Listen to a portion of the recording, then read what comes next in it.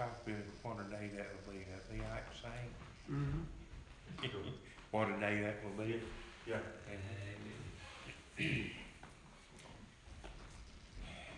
There is coming a day when no heartache shall come, no more cloud in the sky, no more tears to dim the eye, only peace forevermore on that happy golden shore.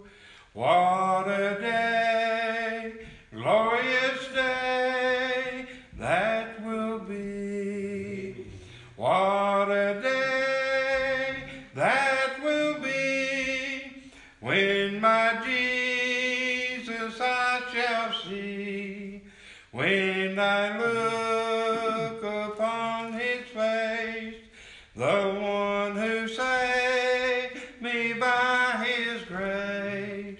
When he takes me by the hand and leads me through the promised land.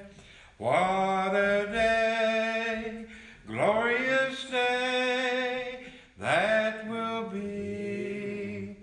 Oh, there'll be no sorrows there. Amen. No more burdens to bear. No more sickness nor pain. No more parting over there. And forever I will be with the one who died for me. What a day, glorious day that will be. What a day that will be when my Jesus I shall see. Amen. Yes. When I look upon his face, the one who saved me by his grace. When he takes me by the hand and leads me through the promised land. What a day, glorious day that will be. Amen. Thank you, Lord.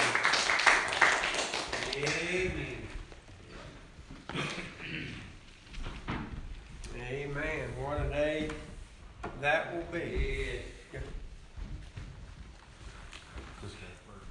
Oh, we go. So I'll let everybody know that it's the birthday for John Jenkins today. Amen. Happy birthday, John Amen. Jenkins. You know, everybody who join me in singing happy birthday to him. Happy birthday to you. Happy birthday to you. Happy birthday, God bless you. Happy birthday to you. Amen. Happy birthday, John. Amen. Happy birthday, Brother John. We appreciate you and love you. A great asset to the church and to the kingdom of God. You're always there to call folks and visit them when it's needed. We appreciate you very much and hope the Lord blesses you with many more till he comes, ever how long that'll be. And so thank the Lord for that. I was thinking about that song, What a Day That Be. That comes right out of Revelation 21. And the Bible says in 21 verse 3, and I heard a great voice out of heaven saying, Behold, the tabernacle of God is with men, and he will dwell with them, and they shall be his people, and God himself shall be with them and be their God. And God shall wipe away all tears from their eyes. There shall be no more death, nor sorrow, nor crying, neither shall there be any more pain. For the former things have passed away. And he that sat upon the throne said, Behold, I will make all things new. Amen? That's our hope in Christ Jesus. I tell you, when we go through this life and trials and troubles and tribulations and heartaches and struggles. I'm glad that we've got hope in Him. Amen. And that day's a coming. It's going to be a reality. No more doctors. No more hospitals. No more nursing homes. No more funeral homes.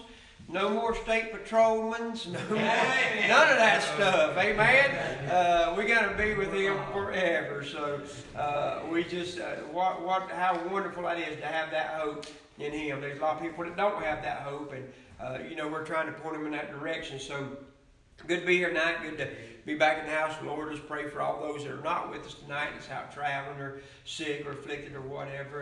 And let's remember them, that God just take care of them and just bring them back safely. Anna Mae, she's traveling down in Raleigh with her daughter, so remember them as they're on the road and bring them back. Let's remember Darling.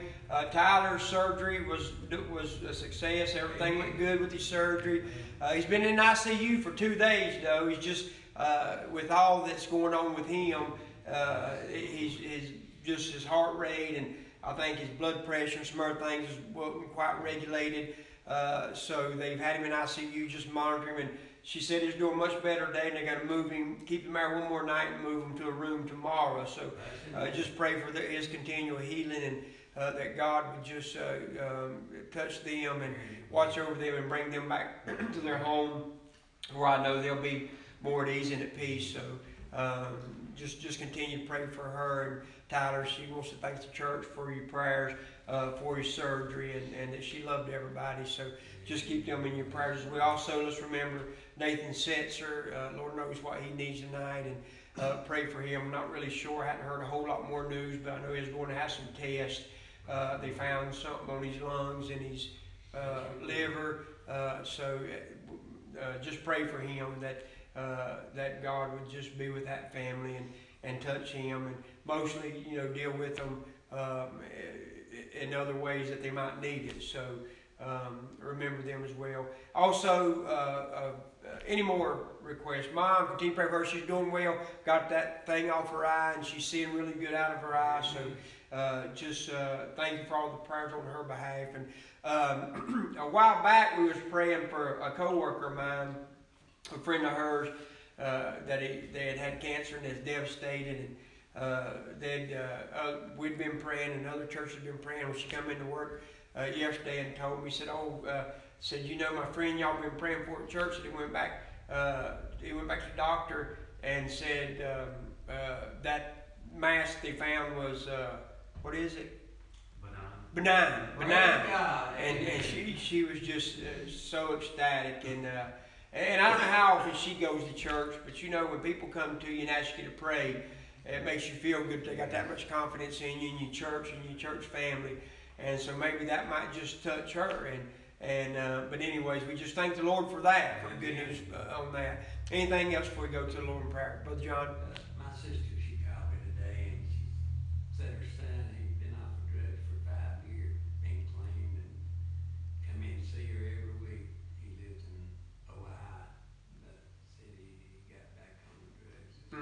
Well, let's pray for them. Church, pray for them. Amen. Certainly we will. Amen. Never give up. Amen. Anything else? Remember the laws. Remember our church. Remember those that don't come to church. Amen. And pray for them. And we all got family and friends and loved ones to pray for. I got a special request tonight. Fella that comes in the store all the time, Carmy. You know Carmy, don't you? Remember him? Terry got the black guy, Carmen Young's got something wrong with his eye. His eye's messed up. You would if you seen him, I'm sure. But anyway, he's a good person. And I don't know what all happened. I've talked to him a little bit, but he had went to UNC Chapel Hill. They said he was brilliant. And if you talk to him now, he's just brilliant. And something happened with him. He got mixed up on drugs years ago, and I think he even done some prison time. Actually, he didn't do nothing at that, but he was going to pick up something for somebody, and he got caught with it, and he went to prison and come out. And he's just had a pretty rough life, but he won't ask for anything. He's just humble as he can be, just a good person in general. But he lived down below the store, and his house had caught on fire the other day, He didn't have no power or anything like that, but he did burn wood in there. And I think the flue was clogged up or wasn't clean properly, and it caught his house on fire. And anyway, he lost everything that he had in there, and he didn't have a whole lot to begin with. And so just let's pray for him. And I'm going to say it again Sunday night, and I can do it Monday. But if you've got anything you can donate, canned goods. Now, when I say that, he's something that's readily accessible to eat or just heat up really quick, like the beefaronis and spaghetti and meatballs, stuff like that. I know he loves sardines, stuff that'll keep, crackers. If you want to bring some of that Sunday, I'm going to get up something and take it to him down to the store because the need's there. And like I said, just stuff that individuals snack cakes, or like the little boxed apple pies and cherry pies and stuff like that. Stuff that'll keep for a while that he can just eat like that. He always gets stuff like that and at the store. And it's just I hate to see it. He's like I said, he won't ask for nothing if he comes up, and we're generous down there with people. And if he gets something, it's $2.13, and he's got $2 down. Don't worry about the 3 cents or whatever. No, he's going to pay it. He don't ask for anything. And but just pray for him and remember him. And he's living with somebody else right now in a camper, I believe, for now. But people all over our station look for him every day and want him to come help them work stuff, because they say he'll outwork 15 anybody's. And bless his heart, he'll go pick blackberries all summer long. He'll spend 10 hours picking one little gallon of blackberries, and he'll sell them for $5. And if you ever pick blackberries, that ain't good, but that's just the way he is. And so pray for him, remember him, and if you can, just bring some stuff in Sunday, and I'll make another announcement Sunday morning for Sunday night, and then I can take it down there to the store to him on Tuesday or Monday when I go back to work. And I know it'd be really appreciated. So if you can do that, you don't got to bring a lot. If everybody just bring one something, that'll get him through for a little while. Anything else before we go to the Lord in prayer? Let's pray for the lost. Pray for our country and our leaders. Again, we need to pray, church, for our country and what's going on. It's just a mess, and we just got to pray that God continue to move and bless our nation and bless His people standing in the gap. Amen. He said, if my people, that's us, will humble themselves and turn from the wicked way and repent, I'll hear from heaven and heal their land. So let's remember all these. Any else spoken about raised hand? I know there's many that we forgot about tonight. So let's bow our heads. Brother David Mays, would you lead us in prayer, please? Your kind of precious Heavenly Father, give you thanks for the evening you've given us, dear Heavenly Father, allowing us to assemble here in a meeting place. Yes, Lord. Fellow Christians, and we pray the Lord's Spirit on the meeting tonight, on the service tonight, dear Heavenly Father, as the words open up and reveal to us, dear Heavenly Father, and we apply these instructions to our heart, to our spirit, to our minds, dear Heavenly Father. We pray for all those that can't be here, dear Heavenly Father. Yes, all those that are in need. Yeah, you know their needs. And those that are traveling, those that are working, dear Heavenly Father, when they want to be here, just can't be here for whatever circumstances are. Most of all, we pray for the lost. Don't know you. Dear Heavenly Father, we pray for them also. Pray for the healing touch on those lives. Yes, God.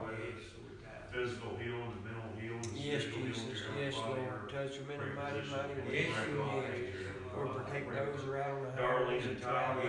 Thank you, Lord. Provide comfort for Darlene. Yes. Let Tyler heal up. Yes, Lord. Yes, Jesus. Done all these things. Yes. And we ask all this in Jesus' holy name. Amen. Amen. Matthew chapter 6. Buying the sausages, potted beef, stuff like that. Matthew chapter 6.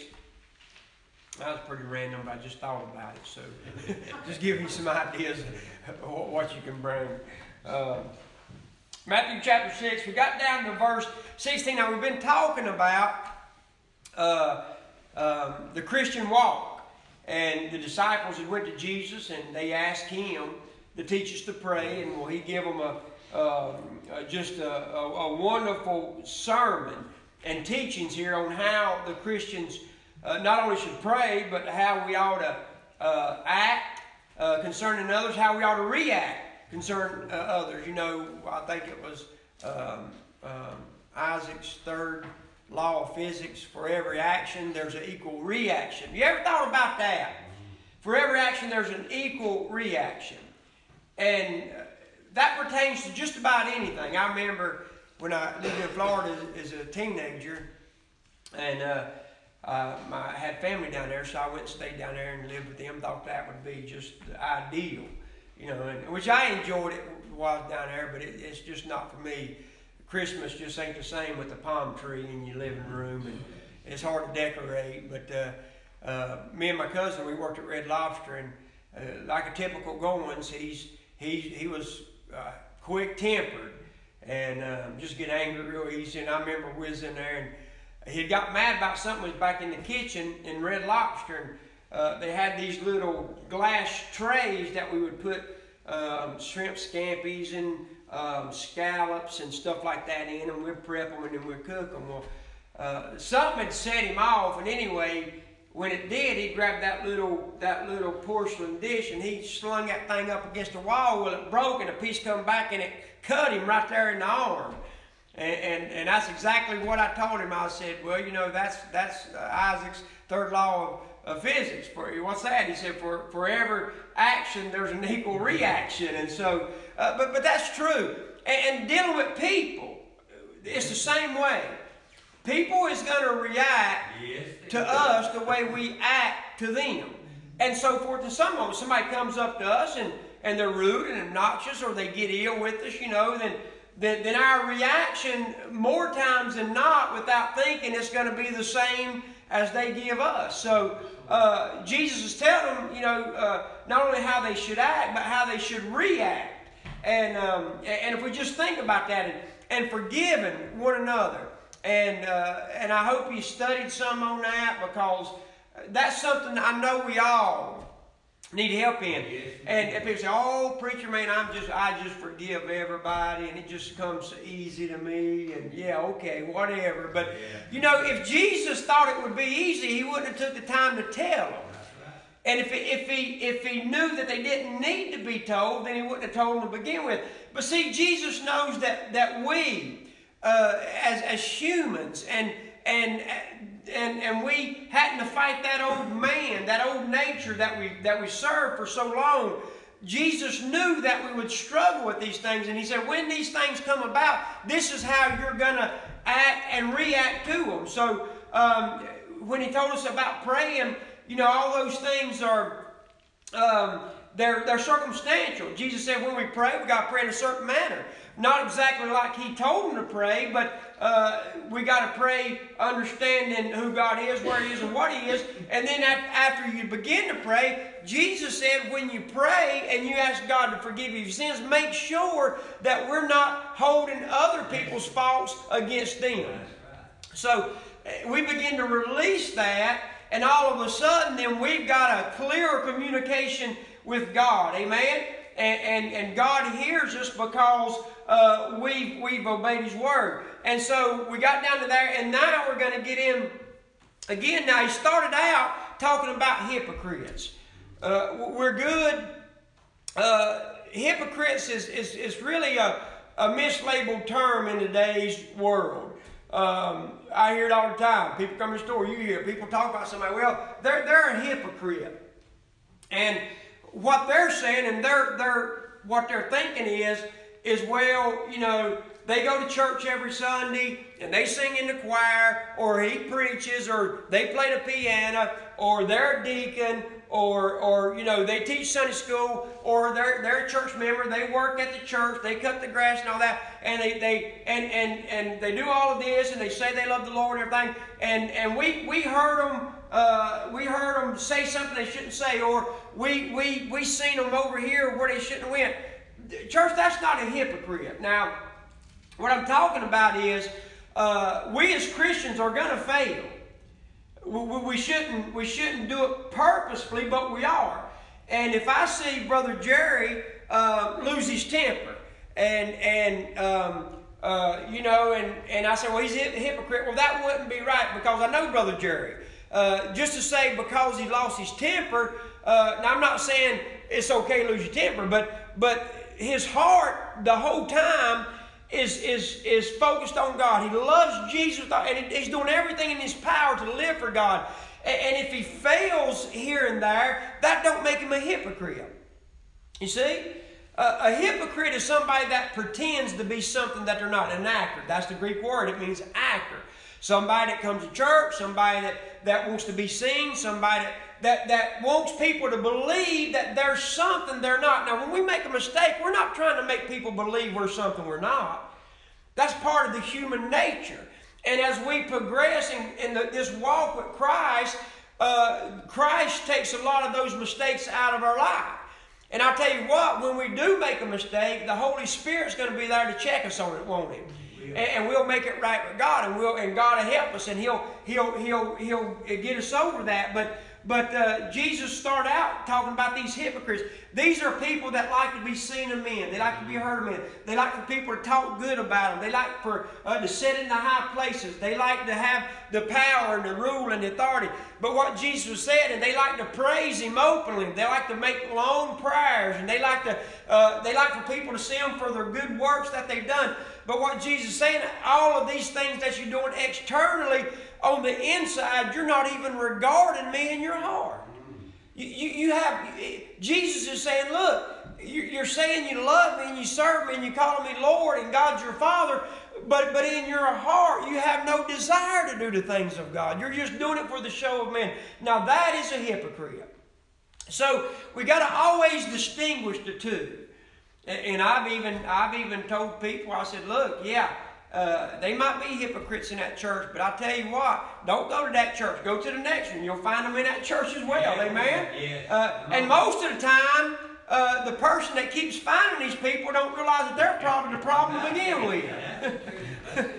I mean, if you can't find a church somewhere that suits you, then you might be the problem. Amen? So, now in verse 19, he's going to pick up with that teaching again. About doing things to please men and not to please God. So he says, verse 16, moreover, or when you fast, now he's talking about fasting here.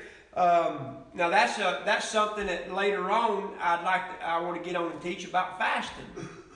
People say, should we fast? Should we not fast?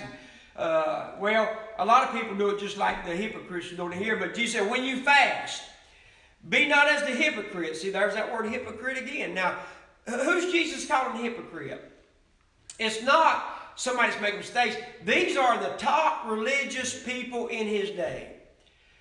These are the people that the priest, the high priest, the religious sect, the Jews, the people that go into the temple and worship every day, the people that teach the law of God, the people that stand up here, that would be equivalent to me in my day in preaching the word. The people that stood before the people in the temple, and they would teach the laws of God to the people. And Jesus said, you're a hypocrite. Now look, when you fast, be not as hypocrites. Do not fasting. It means to do without, or to. It's really a cleansing. They would fast. They would go without eating or drinking, or they would just just put all that aside for a period of time. And there's certainly nothing wrong with fasting. If you want to bring your body under subjection to the Spirit, then pray about fasting. And we're going to figure out how to do this here. But you say, well, what do you mean by these people come to me and say, preacher, I'd love to fast, but I can't because I've got a medical condition. I got to eat, and that's okay. But fasting means more than just doing without food or doing without water. We can fast our time. We can give a certain amount. God, I'm going to this particular time of day, or I'm just gonna give you 20 minutes of my time. I'm not gonna turn on no TV. I'm not gonna eat. I'm not gonna drink for nothing. But I'm just gonna give you 20 minutes of my time. And God, I'm gonna give to you, and I'm gonna do that maybe every day for 7 days. Just God to spend a little bit of time with you and closer. Now, you can do all fast. And what I'm telling you is the teaching here on fasting. It teaches your body to be controlled by the Spirit if you do it properly.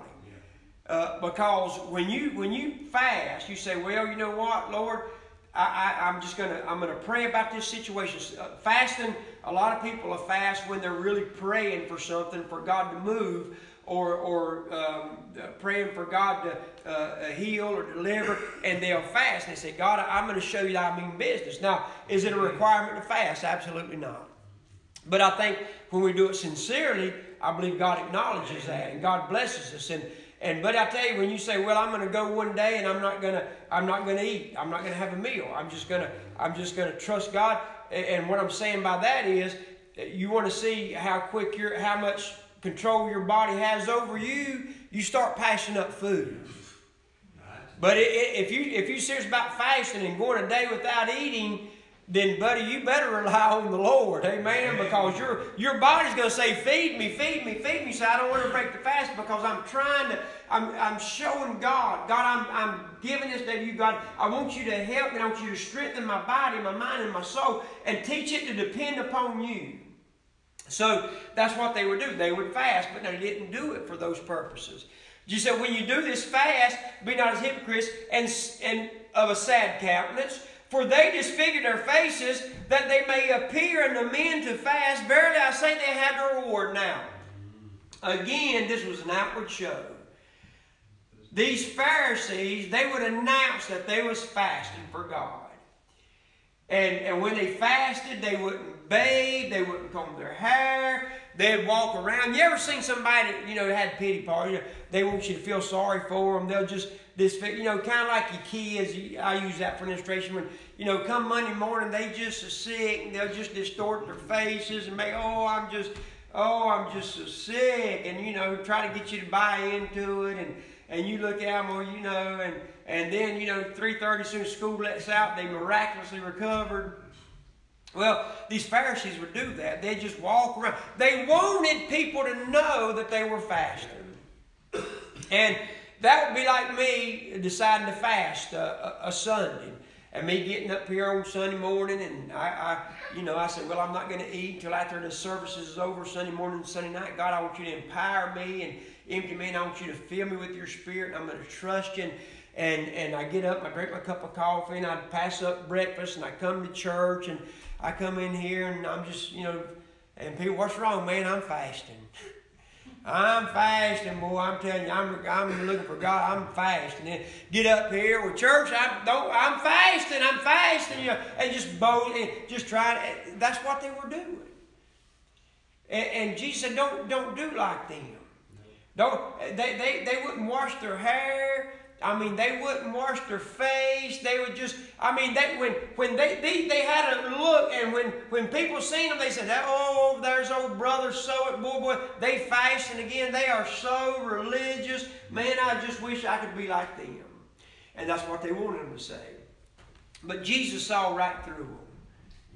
He said in verse 17, don't be like them in 16, but verse 17, now look, but thou, talking about you, talking about me, talking about the disciples, the believers, but thou, when thou fastest, anoint thy head, wash thy head, and wash thy face, that thou appear not unto men to fast. You see, Jesus said, don't boast about it. If you're going to do something for God, if you really want to bless Him, keep it between you and Him. And people still love to brag about what they do. Brother, it's why it's good to say people come to church and just make a hobby horse out of a little something they done, wanting to get recognition for it. I done this, I done that. They'll tell you, they'll throw in a big amount of money to the church, and they want everybody to know that they give that money to the church, and when they know it, they'll let you know, if you what they want the money used for. Well, I gave that money, but they want the I remember. Now he didn't do it. He didn't do it for that, but Hank Parker, all of you know Hank Parker, professional bass fisherman, and he come to New Life up there when I was little. All the Parkers went up there, and everybody knows when Hank Parker won a fishing tournament, because man, the ties would be in the thousands of dollars. And I mean, he didn't say, but everybody knew it. But he didn't go around saying, "Look what I did," or "I did." He didn't make sure everybody got recognition for it. But you would know it when he won that BASS. Boy, I mean, man, they posted that tithing up there, but you know that he won it. But that's what people do. They still do that. Oh, I did this, and preachers. A lot of the preachers, they want people to know everything to do. I done this and I do that. And they want recognition of men. A lot of preachers today, that's the only reason they invite each other to church, is so they can pat each other on the back. Want to go to that fella's church and say, well, I go over there, I can take some of his members with me when I come back. And he'll come over to his church and say, I'll go over there and get some of his when I go back. You know, not all of them, but they love, these Pharisees love being men pleasers. Let me tell you something, church. It don't matter if we please men or not, does it? It matters to please God. And now I'm not talking about we ought to be rude about it. Well, I don't care what people think. I'm not doing this, I'm not doing that. It don't matter what you think. Not in that sense.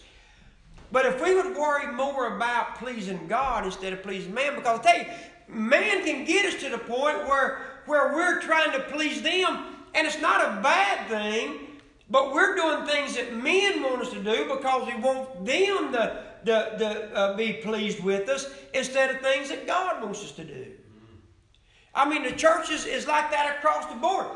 You know, we worry about what people think about us. We worry about people thinking about how we dress, how we look, what we do at church, when we do it, and how we do it, and all that.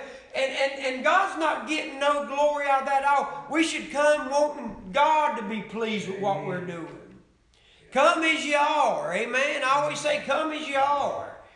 And come to please God, and come to worship Him, and come to learn His Word and get closer to Him and want to please Him, not me, not nobody in this church. If we're pleasing God, all of us, and we're where we need to be, we're going to be pleased with one another. Amen? So Jesus said, don't do like they do. He said, but when you do it unto the Father which is in secret, and your Father which is in secret shall reward you openly. Amen. See, these men were getting their reward down here on earth. They got the applause of men. And there's a lot of people like that. You know the Antichrist is going to be a man pleaser.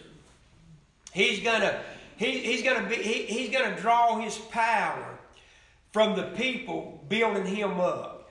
And remember how Nebuchadnezzar, and he loved those Hebrew boys, and he knew their God was the God, but the weakness of man, and he liked those Shadrach, Meshach, and Abednego, and he liked Daniel, and he let them prosper in his kingdom, and he protected them, and he let them do as according to their custom, according to what God would have them. He let them eat things that God would want them to eat. He wouldn't make them eat the things that the Hebrews eat and the pagans, and he honored all that because he knew that God was their God.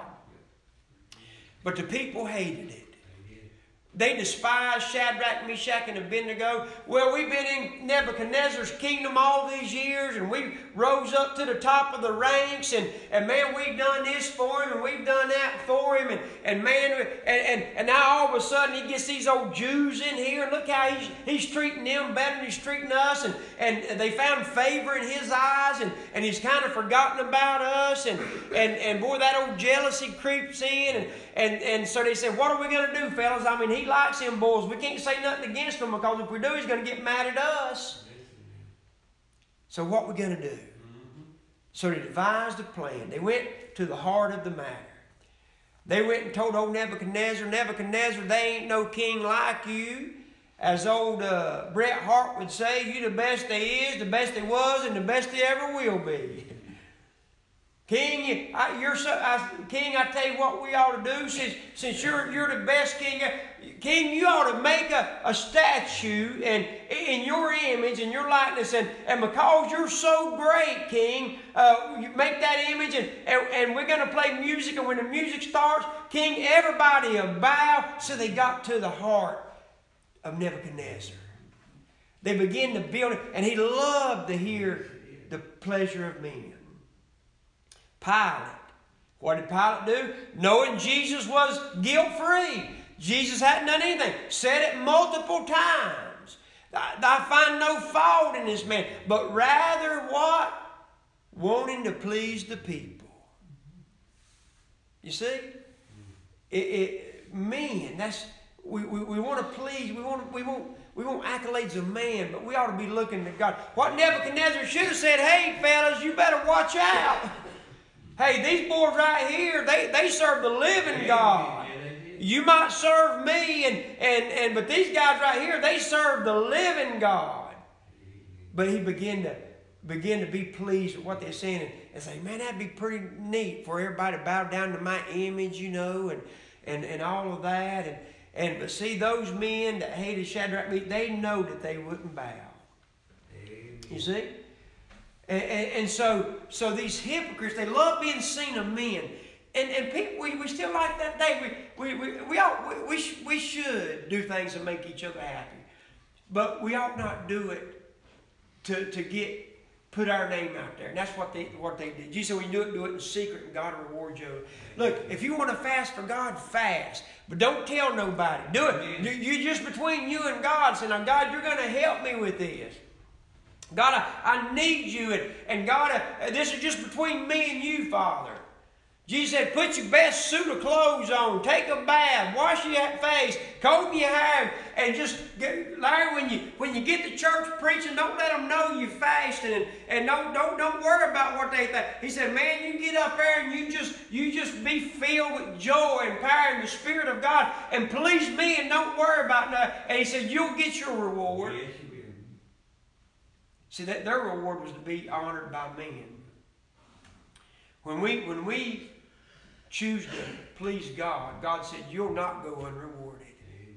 We see people all the time. Well, don't it seem like that? We try our best to live for God. We do try to do everything right. And people out here just living any old way they want to, don't care, don't have no knowledge, don't have no desire to serve God. And boy, they just keep prospering and just everything good happens to them. And boy, they just socially at the peak of their career. And everybody loves them and all that. Well, see, that's their reward. Yeah. Read biographies of some of the country's richest men that's died. See, their reward was here on earth. Howard Hughes, he had his reward here on earth. But he was so wealthy and so rich, and he was so afraid of dying. They said he was so afraid of catching germs that in his last years he would lock himself in his room and wouldn't come out. He was afraid. He had to have everything sterilized. And he was particular about what he ate and who gave it to him. And said he wouldn't even allow him to clip his fingernails because he was afraid they would be dirty and he would catch a disease and die. And said when he died, and he said his fingernails was just so long. I mean, they looked like blades. And I've told you about Steve Jobs and all the accolades that man got, and think about it, all the contributions he made to the world, and great contributions he made. The technology, everything that we've got now, the iPhone, the iPad, the computers, and the technology, and being able to look at somebody live in another part of the world and talk to them and communicate with them. I mean, he done everything a man can do. But in the end of his life, he said it was all vanity. He said, my grandchildren, great-grandchildren, and great-great-grandchildren, and even their grandchildren said that I've made so much money in my life, they'll never have need of nothing. And when he come in his way, he said it was all vanity. All vanity. He said, I've done all that for what? Think about that. See, so Jesus said when we do these things, when we pray, when we do our righteous deeds, when we fast, he said, don't do it to be seen of man, do it to please God. Now, he said they have their reward. Now, that's fasting. And again, Jesus is, he's saying when you fast. So, and then let's look in verse 19, and we get through these because I don't want to get into 25 down. Verse 19. And Jesus said, now I want us to, as we read these, and I know we're taking sections, but they're all going to come together at the end of this chapter. All the things that Jesus is teaching. Verse 19. He also says, lay not for yourselves treasures upon earth. Now that's a good one. Now what is Jesus saying? Is he saying don't have anything? No. Is he saying don't work to have anything? Absolutely not. Is he saying we shouldn't strive for gain? No. We got to understand, church, what Jesus is looking at is at the heart of man. Amen. You see? The heart of man. He said, don't lay treasures up for yourself on earth. Now, he's not saying don't work, don't have a retirement plan, don't have anything nice. He's not saying that at all. He said, lay not up for yourselves treasures on earth, where moth and rust does corrupt, and where thieves break in and steal. You know, that's just the essence of everything. One of these old days, we're all going to leave this world, and whatever we got, if anything, or everything we got, somebody else is going to pick it up right behind us. We are working for somebody else. Think about that.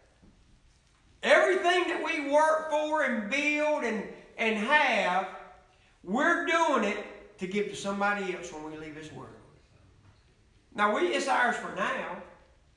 We buy a house, we pay for it, we live there, we leave this world, it goes to somebody else. You just work 45 years to pay for that nice home, pay for that nice car, to pay for that nice boat, to have that little piece of property, to have your outbuilding out there, to have your man cave and your man shop and your she shed and all that, and you worked all your life to pay for that just to give it to somebody else.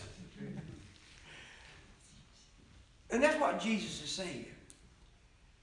He's saying, don't lay up things here on earth. No, he didn't say don't have anything. He said, look, when you do these things, make sure it's in the right. Hey, it's okay. He said, but don't make that your living. He said, don't put everything in that. He said, don't let it consume you. He said, because there's something better when you leave this world.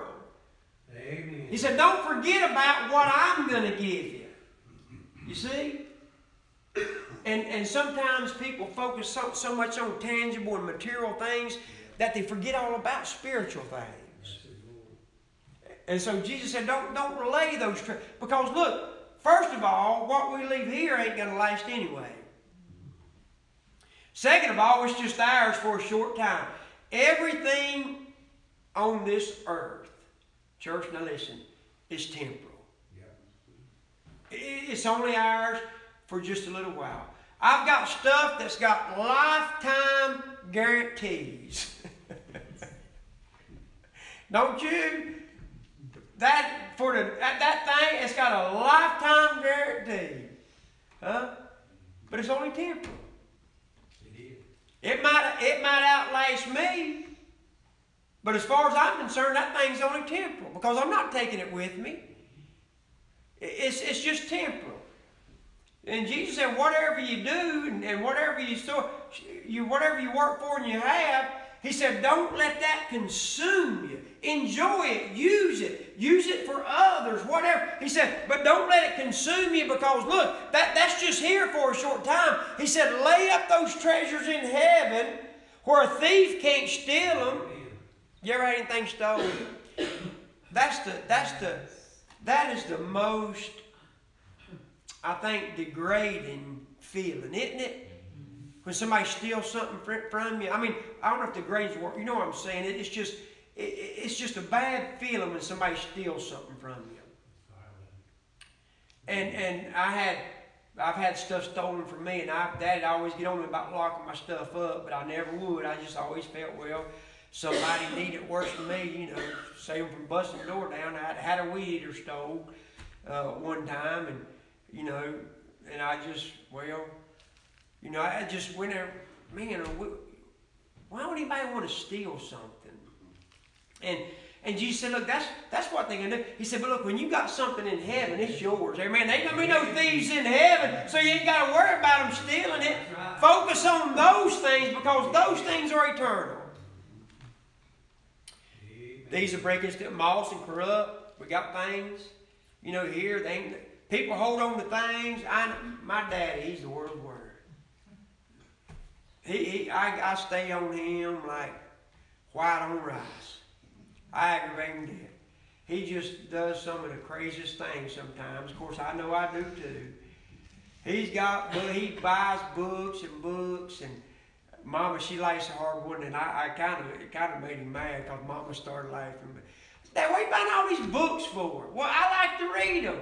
I said, Daddy, go up in your room, and if you bring every book that you've read through, I'll give you $100 for it. He couldn't find one book he's ever read through. Yeah. But that's what he does, you know. But we keep things, and I might use that. We got to have a yard sale. We got to clean out the garage, go in there. Everything we look at, well, I might need that. Well, I might need that. And you know, 10 years down the road, there that sits, it don't even work no more. You won't even still get rid of it. It's just going to decay. And when you finally do get rid of something, you'll throw something away, say, I'll never use that again, and 2 days after you throw it away, you need it. See, Jesus has got wonderful philosophy, don't he? Because that's just putting it in today's terms. That's exactly what he's saying. And we focus so much on these things. But he said in verse 20, but lay up for yourselves treasures in heaven. Now, I know these people out there, they'll preach against having stuff now and this and that. And Jesus ain't preaching about having stuff. But Jesus is looking again at the intent of heart. Remember the rich young ruler? He come to Jesus. He was inquisitive. He heard about Jesus. And I believe he had a true desire to serve Jesus and to go to heaven. He heard about heaven and this sermon that Jesus preached right here. And about the treasures and the riches we have in heaven. And him being an investor and a smart businessman. He comes to Jesus and he said, Jesus, tell me what I must do to inherit this eternal life. Man, this is what I've been looking for. And Jesus said, well, you know the commandments. Love the Lord thy God with all thy heart, soul, mind, and thy neighbor as thyself, and thou shalt not kill, thou shalt not kill, thou shalt not. He said, Lord, I've kept these all from my youth up. And apparently he had, because Jesus didn't say, well, no, I know when you hadn't. So apparently he did. But Jesus said, yeah, but there's one thing that you lack. He said, what's that, Lord? I'm ready to give it up. He said, go and sell all that you've got and give it to the poor. Now, Jesus wasn't saying go and take everything you got and set it before. But this incident here, Jesus knew that rich young ruler's heart. What Jesus was trying to get him to understand is, look at your heart. And the Bible said when Jesus said, go and sell all that you've got and give it to the poor, the Bible says that the rich young ruler, having great goods, he said he turned, when he heard the words of Jesus, he turned away sorrowful because he was a rich man. Now see the story here that Jesus is trying to tell? It wasn't what the rich man had. It's what he thought about what he had. He wasn't willing to give it up to inherit that eternal life that he'd heard about. Church, let me tell you, there ain't nothing in this world that I'd trade for eternal life. Amen. That's true. Jesus went on to say, what would you give in exchange for your soul? And because his heart clung to those earthly things, and Jesus was trying to get him to look at that. His motives was right, his head was thinking right, but his heart, he loved those things more of earth than he did the things more of heaven. So Jesus said, don't lay up things down. Don't let it consume you, because one of these days those things are going to pass away. But the things I've got to offer you, they'll never pass away. Now he says, here this applies to that rich young ruler, verse 21. For where your treasure is, there your heart will be also. You know what Brother Zeb said one time? He said a fella with a dime in his pocket can be just as bad off as a man with $1 million in the bank. We always think rich people are the only ones that's greedy and stingy. But church, that's not true. Poor people can be the same way. And then Brother Zeb went on to say, I was a young Christian, didn't understand half of what he's always saying, but I was listening. Well, I was like an old sponge. And he went on to say after he told me that, he said, Brother Larry, it ain't what you got, it's what you think about what you got. He said, a man with a dime in his pocket, and that's all he's got. He said he might think more about that dime than he does anything else. Whereas a man with $1 million in the bank, that might not mean, he might have $1 million in the bank, worked hard for it and done good in life, but that might not mean nothing to him. Or then again, that might mean everything. He said it's not what you got, church, it's what you think about what you got. And that's what Jesus is trying to tell us here. That's why Jesus talked about he loves a cheerful giver. Amen. That's why you'll never hear me preach on tithing. I don't think it's necessary. I think the people of God knows what they ought to give to God. And that's between them and God. But I'll tell you what, if you chunk $100 in the offering plate and you regret it, Jesus said, now here, I hear people preach like this, and we're getting ready to close. Well, if you're not a happy giver, then it's best just not give it all. I'd never be stupid enough to say that. I don't care whether you like it or not. Go ahead and give it. God can use it. Amen. You're going to lose your blessing, but God will use it. He'll use it. But see, that's what he's talking about. Jesus ain't looking at what you give. He's looking at your heart.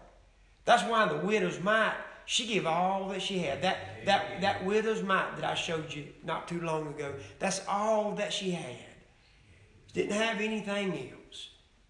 And she wanted to give that to God. And he said, look, I'm telling you, she gave more than anybody here because they gave up their abundance, but she gave of her all. The widow in Zarephath, willing to make their last cake and lay down and die. That's all she had.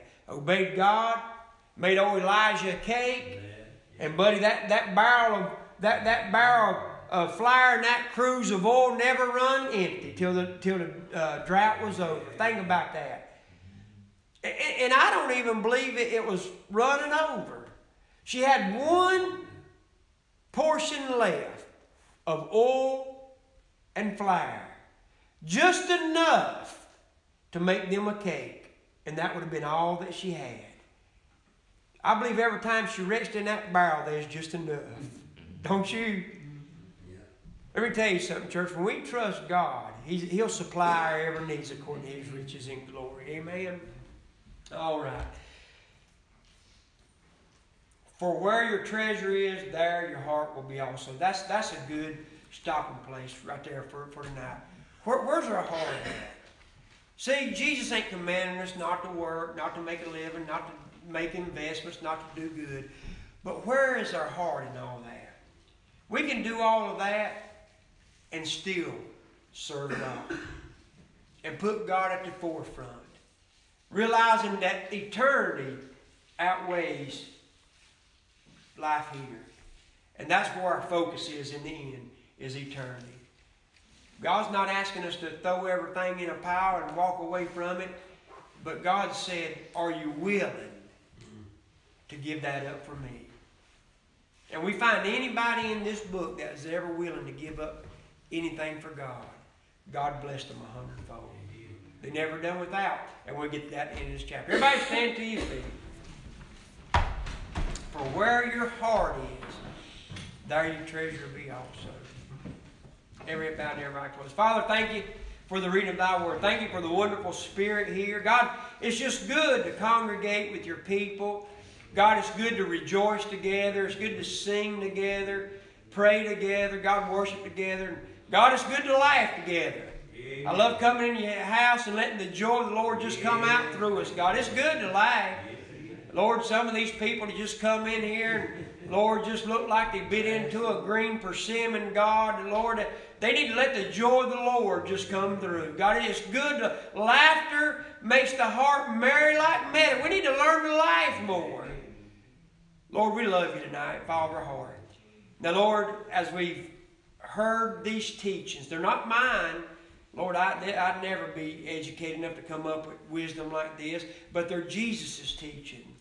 God, all these things that we've heard thus far, God, show us where our heart is. Because Jesus said, wherever our heart's at, there's where our treasure's going to be. Don't let us be consumed with the things of this world. And Lord, I do pray that you prosper these people, bless them. Let them prosper, God. Lord, prosper them in their health, prosper in their finances, prosper them, Father, in their spirit above all things. But God, let our hearts be in heaven. Because where our heart is, there's our true treasure. We thank you for the treasures we have down here, God, each and every one of them, and God, give us an abundance of them. But God, let our true treasure be in heaven.